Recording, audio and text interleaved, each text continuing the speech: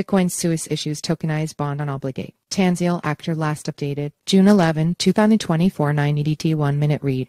Obligate, an on-chain capital markets platform built on the Polygon blockchain, said the Swiss crypto financial services firm Bitcoin Suisse has issued its first tokenized bond issuance on its platform. Bitcoin Suisse has CHF $5.5 billion in assets under custody. The firm said the funds raised from its tokenized bond issuance will be used for the growth of its domestic lending business. Tokenized bonds involve the creation of a digital representation of a bond using blockchain technology. Obligate allows companies to issue on-chain bonds and receive funding from investors in a regulated DeFi environment. USDC stablecoin used as settlement currency. The firms use the stablecoin USDC as their settlement currency. The bond issuance was done using atomic settlement of the issued bonds against Circle stablecoin. The additional capital generated through the issuance of the new bond will bolster the expansion and growth effort of our lending business, said Sandro Haweiler, head treasury of Bitcoin Suisse. By facilitating this tokenized bond issuance, we empower institutional-grade brokers and custodians like Bitcoin Suisse, who custody billions in assets, to leverage our advanced blockchain technology, robust legal framework, and collateralization capabilities, said Stefan D. Mayer, company founder and chief legal officer at Obligate. Bitcoin Suisse is headquartered in Zug and was founded in 2013.